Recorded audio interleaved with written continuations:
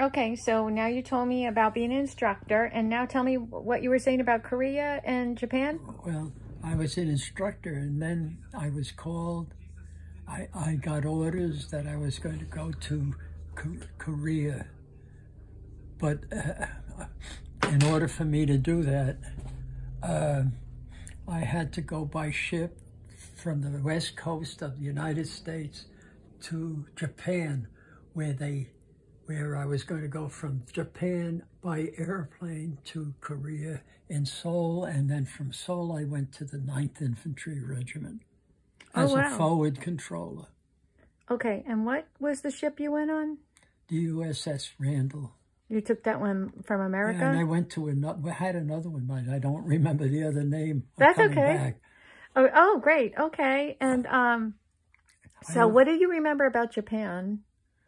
Japan I was stationed in a transport where I was put there because I was going to be put there and then go into an area where we were going to fly from there in a flying fortress, like that's what we called it, the death plane, and we were going to go over into Korea and land in Seoul.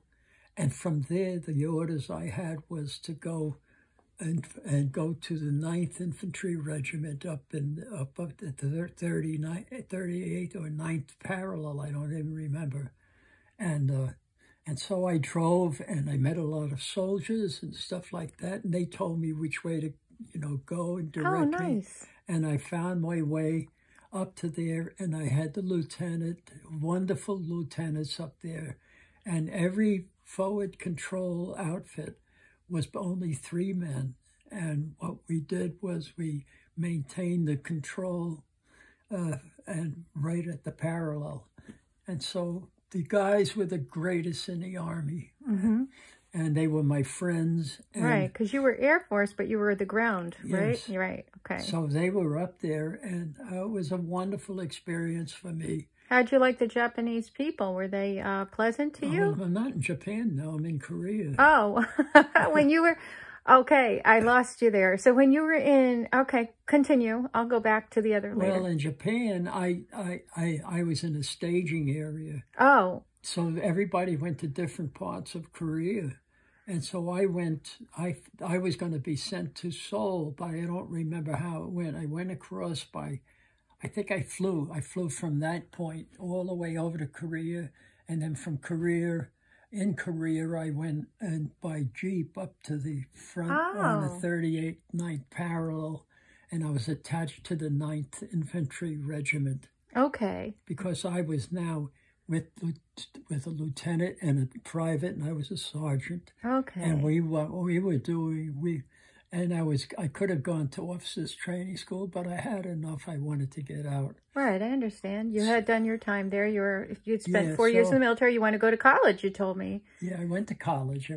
I took the GI Bill, went to Brooklyn College, went through that stuff, and I was just so fortunate, that God took care of me. He always took care of me. He always took care of me. Right. He always guided me, even with, we would go somewhere and they were telling us it's a minefield, look out for the mines. And so they hadn't cleared, I don't think they didn't clear the mines out. And so we had to follow somebody to make sure we get through and stuff like that. Well, God protected you through that. And there are... Oh, he was good to us all the time. Right. And I had the opportunity to be attached to the 9th Infantry, and they were the greatest guys. Oh, good. And we fooled around together. Every time I'd see them, they'd go, Then I saw them often because I was attached to them. So you mean they would joke around? They joke around. And I had a great time with the guys. They were all great. And I said, make sure you don't aim those guns at us, Did you have a particular friend that you had made over there? Or I made a couple. Okay. One of them they were lieutenants, and they flew airplanes, and that's where mine was. And in fact, if I'm trying to remember, the one that was with us, the three of us. I think his name was Lieutenant Walsh or something. I think his plane crashed and he was killed. I'm sorry to hear that. You know, but that's part of war is the loss, and that's a hard thing. I didn't go. We didn't really stop. You know, the armistice is going to be signed and everything like that. Right. And so they had where they stopped, so-called stop shooting. You know, they stopped on both sides with an agreement. Oh. You know, so that was also, but Where were you at that time? I was up, I think in Chutchan. Okay. I don't remember. Tell us where you went in Korea. I went to... what areas? I know you said you went different directions. I went, but after I landed in Seoul... What parallel? I went out of Seoul. When I landed in Seoul with the flying foot, with the boxcar, and we had jeeps. We had a jeep in the thing and everything to get. Right. It was really amazing. We flew over the Korean Strait. Oh, and my. We landed in Seoul, and we had a lot of infantry there. And then what happened was I went on. I found out my orders when I got there that I was going to go to the 9th Infantry. Okay. And I was probably on the northwest side of the whole, you know, I don't want to say. No, but you said you told me you were on a certain parallel. Yeah, the 38th or 39th, I don't remember. I think it was the 39th parallel, which is the parallel around the Earth. Okay. So that's how you had it. So, and then when you came back, and so then from the war, and you met some of the Korean people, and you met some of the Japanese people, or not really? When I went to, we had I don't remember all the details. Right. But I went back because I had to go back, like we had a change of the lieutenant. We had to have a different man because whatever, and we had an exchange, and we had a new officer that came because I was a staff sergeant. Right. And I was recommended to go and, you know, and all that kind of stuff. You mean for more training to more positions? No, they wanted me to go to officers candidate school. But what happened was, so everybody that we met, everybody that we got together with, who we was assigned to, it was the most wonderful experience I could have. They were all like brothers. Very good. You guys in the military know what I mean when they were like your brothers. And so it was an experience you'll never forget. It's something you'll always be grateful for, the United States of America, where this republic for which it stands, it's under God. And so it was just a wonderful, I'm glad I served. I was not quite 4 years in the Air Force. I think I got out about 4 months early or something. I don't remember. Somebody was generous. And so because they, you know. The war had ended. The war had ended, and they sent, so I got to go home, and I went home on another ship. It wasn't the Randall. I think it was another ship, and I can't remember. That's okay. You didn't fly. That's the main thing to remember. We went across, and it was such a thing. Did you have to share a room? Wait, when we got home, when the ship landed back in San Francisco, I think it was, when we got off the ship, we were all ushered to the place because they knew that we were we could very easily be discharged. And I took for the discharge, and they sent us to an area, and we swore and all of that, you know, that thanking you. And so we got our discharge right there, and I have somewhere, I don't even know where it is, my discharge from Korea and from the place, Japan. And so coming back home was a wonderful experience on the ship, and going back into Frisco. I think it was Frisco we came back to, and we went from there to an Air Force base. You probably took a plane from there, right? I don't remember, Doreen. That's okay. But so I know that it was a great experience. You went back to Brooklyn, correct? Went back to Brooklyn, and it was very, you know, it was wonderful and everything like that.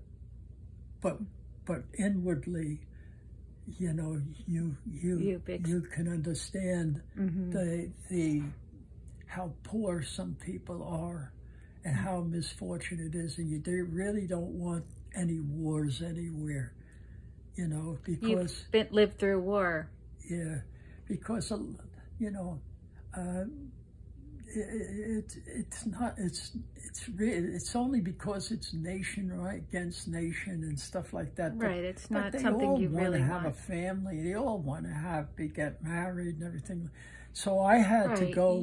I had to pick up. Now what I had to do was go get my education. You know, because I never finished it. I went overseas. Right, you were drafted.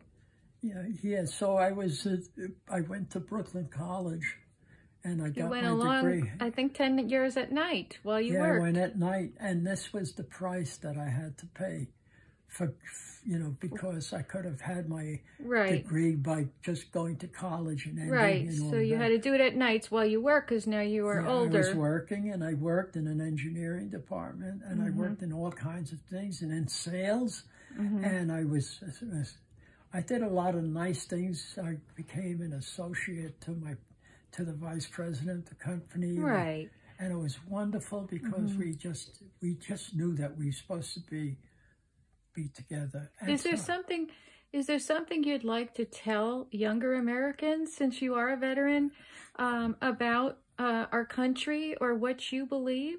Well, I do want to tell you this, that if I had died for my country, that would have been okay, because I loved my country. Amen. And my friends were all that way too, because I had a lot of friends that were in the infantry, because I was assigned to the infantry. Right. And they one time somebody, well, whatever. That's okay. You don't have to say. But it was a wonderful experience. Right. I will never forget. And I would fight for my country again, because they were so... Again, you would. Okay. It's all worth it. To defend your country. You feel it's important. To defend your country, and to be put into situations that may not be pleasant. But the thing is, when you come out, you know that you did something to protect our nation. Right. And you love America, it sounds like. Oh, I love America. And there is no other place like the United States of America. One nation under God, you said. That's so one nation under God. And so you just have to be so thankful that God has you in this country, because as much as we have a lot of small stuff that we talk about and everything that's on the negative line, when you take everything out that's negative, and there's no comparison. We are so rich, and we have such wonderful freedom. Right. And we are protected by the best military that you could possibly have. And I thank you for the United States Army, the United States Navy, the United States Marines, the United States Air Force, and all of the others that are attached together in the networking of making an army and making the country safe. I know a lot of times I've heard you say, God bless America. Do you like God bless America on our coins? And do you feel that's an important phrase for the military? A lot of people, yeah. Quite frankly, my parents came from Norway. And when they came from Norway, and they were coming from Norway to the United States, and they took citizenship, and my parents loved America just loved America, because what happened was the United States of America is a living unit, and it was in their hearts, and they just grew in the mercy and everything, and they would have all defended this nation. Truly. Yes, truly, truly. And my father did well. He came from a family that was really poor. It was a farming type kind, in Norway. Right. And my father at 8, 9. From Lista, right? He had to do so much work on the farm. In Lista, correct? And things like that. So my father was strong and he was powerful. And my father was a tremendous boxer, but he never got into the, you know, but he never went for, he didn't want to go into boxing or anything after, you know, but he was good. He was a, so my mother was great raising us kids. She just gave us compassion and love. And so we grew up, you know, my brother Eddie and my brother Albert, who died. We just loved our moms and dad. Well, how did your parents feel when you went to Korea? My mother sent me a letter, I think, every day, and it came. It would go to, the letter would go to Japan, and from Japan to Seoul. Seoul, the mail would come up to us. I don't know if how. Oh, nice. And so I would get the mail. They would just hand it to me. They say, "Al, here," and I would get my mail that way. And it was such a blessing to me that my mother and father, they were very proud that I was serving our country. Oh, that's wonderful, Dad. I was just so blessed. And the Lord, when I came out, I married the most wonderful woman was Alfred Christiansen. And when I married her, she had the nicest she was Wilhelmsen, right? Her name was Aslo Wilhelmsen, and I married her. She was the nicest person you'd ever want to meet. You met her in Brooklyn. And after how many years? I don't even remember how many years I'm married to her. I think 62. 62 years. She's the nicest person and the sweetest person that anyone ever could have gotten. And I thank the Lord for my wife. And so we have 3 beautiful children. We have grandchildren today. Right. And you're going to be a great-grandfather. And I'm going to be a great what am I? In November, you're going to have a baby girl, Derek and Ellie. Right. I'm going to be a great-grandpa. Right. There you go. So it's ongoing to be a Christian. Well, thank you. I'm glad I served my country. Okay. I'm glad I did all of those things. A lot of people gave their lives for this country. Would you like to say a prayer for people who may be serving in the military before I end this clip and we take a little break? To all of you who are in the military, I say to you that the Lord loves you and he has his compassion for you in the circumstances where you are. Just know this, that you can cry out to the Lord, the Mashiach, HaMashiach, the Savior, Jesus Christ, and call upon him, and you will find the peace of God that passes all understanding, and the Lord will bless you in abundance always. So keep going. Know this, it's all worth it. The United States of America is a wonderful country that protects us. Amen. Thanks, Dad. It was such a pleasure to hear about your family and coming from another country, citizenship, and your history with serving in the military and going on to have a family and get an education in New York. We love you, Dad. You're the best dad, grandpa, and future to be pretty soon great-grandpa that anyone could ever have. I went to Brooklyn College. I got a degree out of Brooklyn College. Right. Where'd you get it in? Why don't you end it with that? I don't remember. Okay. I don't even know where it is. Okay, well, I know he used it in his life to do work in many factories as plant managers and in construction and Global Steel, Fiat, Knickerbocker, all kinds of security. He used it his whole life. Too. We'll do that on another clip, but you know, when you retire, you're allowed to enjoy life, and it's okay if you don't remember every detail anymore. That's why we do videos. I love you, Dad. I love you too. Okay.